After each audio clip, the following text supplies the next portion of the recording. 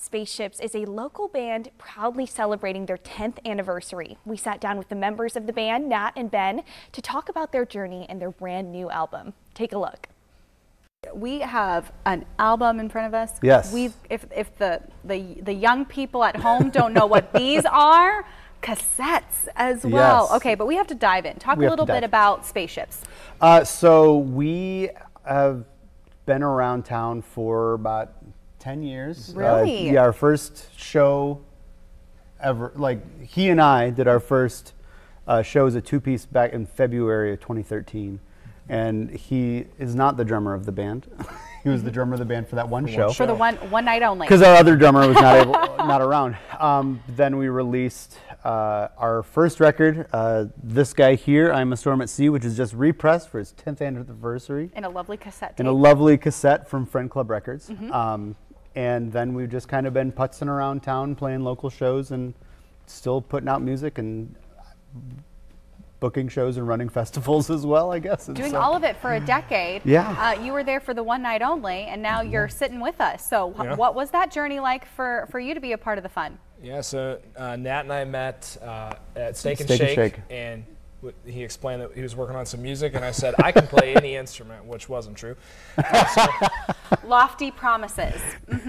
So I've moved. You played sax on the new album. That's true. So I've moved from drums and then bass, and now second guitar and saxophone. And keys. And keys. And so it was, there was an element of truth. The drums just really wasn't true. It wasn't true. Yeah. We had another drummer at the time. He just couldn't make that one show, which I don't know why we didn't just reschedule it. You know what? It's the life in the music business. So it goes. When you have a venue and an audience ready and willing, you do not want to miss that opportunity. But talk a little bit about the creation of Ruins. Yeah, so I tried really hard not to write this album. The pandemic came and lockdown. We had another album actually that was about to come out, which is really great timing.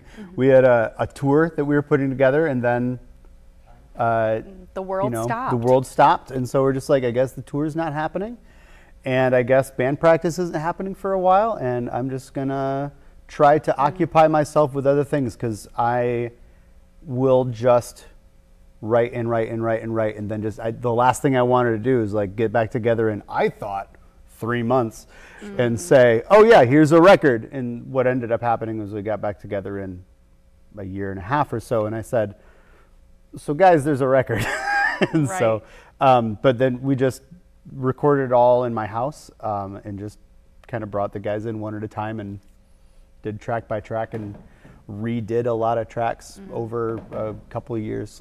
And what a compilation to have that time frame where we all collectively had our world stop. Yeah. And then you have this album that was a product of it, but then also the collaborative journey, bringing the musicians a little bit one at a time and bring them in to record. Well, the album cover as well. Yes. Talk about the artwork. This is from a local artist here in town named Katie Neese, who I believe her stuff might be at the Snite right now if you see it. She's in a gallery in Chicago right now as well.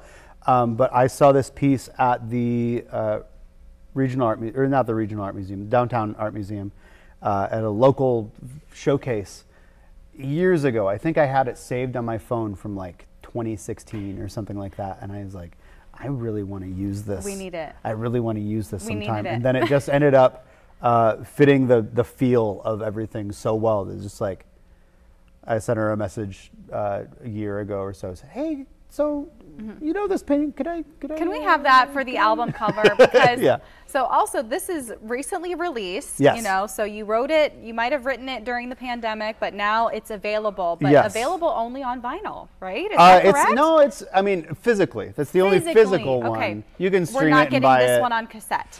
No, unfortunately. It's a lot more expensive to do the cassettes, or it's a lot more expensive than cassettes. And so until these get paid off, there's not going to get. So to be able to hold it in your hands, you want it on vinyl, but you can stream it. Tell us how. You can stream it. We're on all the places, Spotify, Apple Music, Is Deezer still a thing? Napster? Who knows? However you get your music, BearShare. You can stream your music. So let's make sure our viewers get some more information so that they can stream Yes. it. Also check out some of their upcoming performances. We want to, keep up to date. So we're going to throw that website right there on your screen. But easy enough, you can also find Spaceships on social media and also any streaming platform that you enjoy.